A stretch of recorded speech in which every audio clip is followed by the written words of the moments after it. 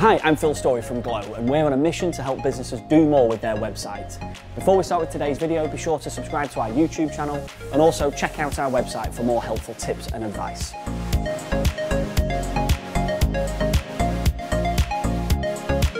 So in this video, I'm going to teach you how to install a new plugin onto your WordPress website. WordPress powers about 35% of the entire internet. And if the website for your business runs on WordPress, then you'll likely see a number of plugins installed. In short, plugins extend the out-of-the-box functionality on WordPress. They basically let you do more with your website. There's plugins for just about everything related to websites and marketing. For extra tips, check out our video on the things to look out for when installing a plugin. If you're maintaining your own website, you might be wondering, how do you install a plugin? Before you get started, ask yourself, does the website really need this plugin? Is it going to help us achieve our goals with our website? Knowing the answers to these questions is important because you could quickly fill up your website with unnecessary plugins that slow it down. If you're sure you need it, then here's how to install one. Step 1. Log in to your website. Sounds obvious, but you do need to be logged into your WordPress website in order to install a new plugin. So log in and then find the plugins item from the main left-hand menu. Step 2, click Add New.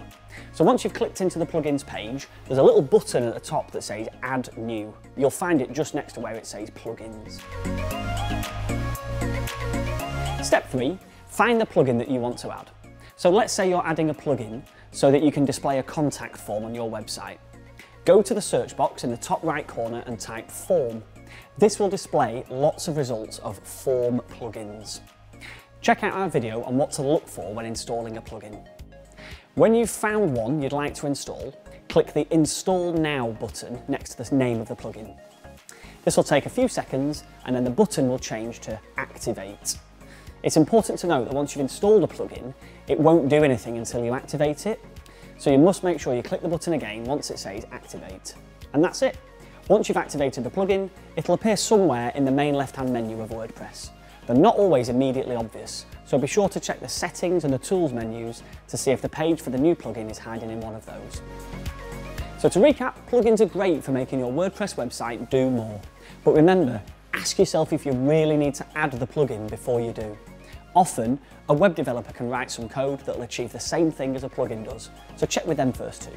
You can subscribe to our YouTube channel or check out our website for more tips just like this.